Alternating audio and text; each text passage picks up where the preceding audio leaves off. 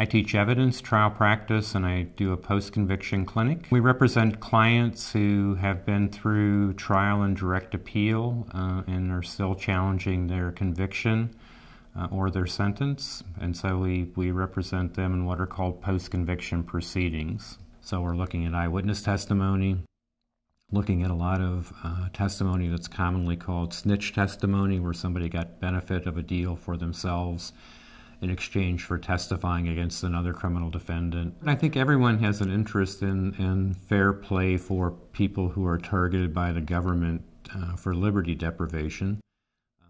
Government's very powerful, obviously, and if they choose to build a case against you, it's very difficult to defend. We want to try and make sure that the process is as fair as possible so we don't take away people's liberty wrongfully.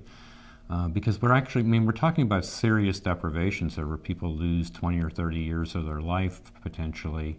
And so I think it's important for everybody to have faith that we do have a fair system and we don't have that type of mistake being made. And what criminal defense lawyers have been saying for years is that the system is very fallible, was in fact accurate, and there are a lot of people who have been wrongfully convicted. You have to turn over all the stones again and look under them.